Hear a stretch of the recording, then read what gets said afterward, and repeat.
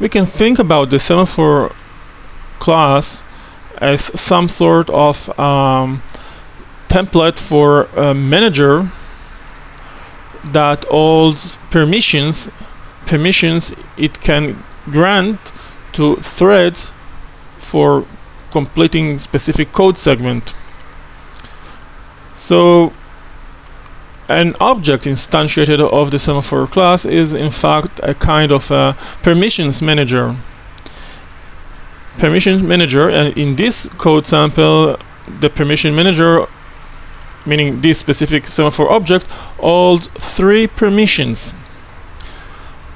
If we go over this code sample, we can see a loop that creates 10 threads. Each one of these threads tries to execute the doSomething method.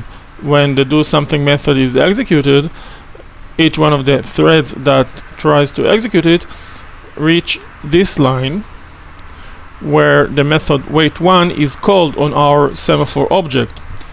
The meaning of calling the wait1 method is in fact asking the Semaphore object for a permission to continue.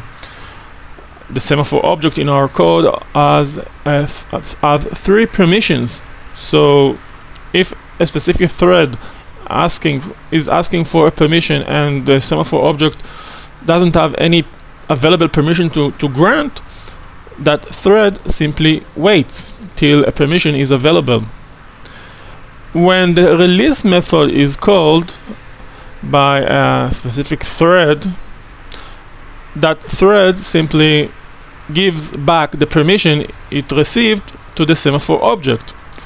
So only when threads complete this code and release the permissions they add, those threads that are waiting can get a permission and continue with their execution.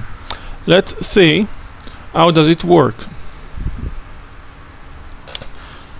You can see according to the output that at any given time there is a maximum of 3 threads holding a permission,